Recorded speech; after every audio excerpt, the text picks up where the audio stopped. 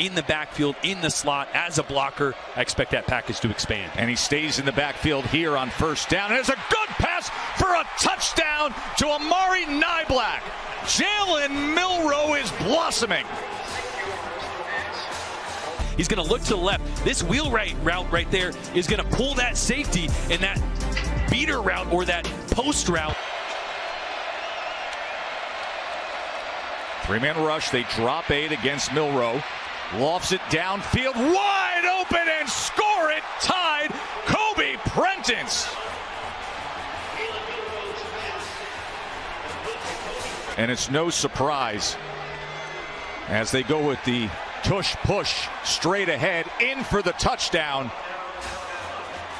It's no surprise that it was Caleb Downs who was right on top of it as Jalen Milroe scores yet another rushing touchdown, his 10th of the year. And Kevin said, as you see the tush push that paid off the turnover and the touchdown there.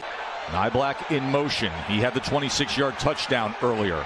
He looks that way. And now trying to direct traffic and gets it complete to Williams. And Williams is able to turn the corner and score it for Alabama.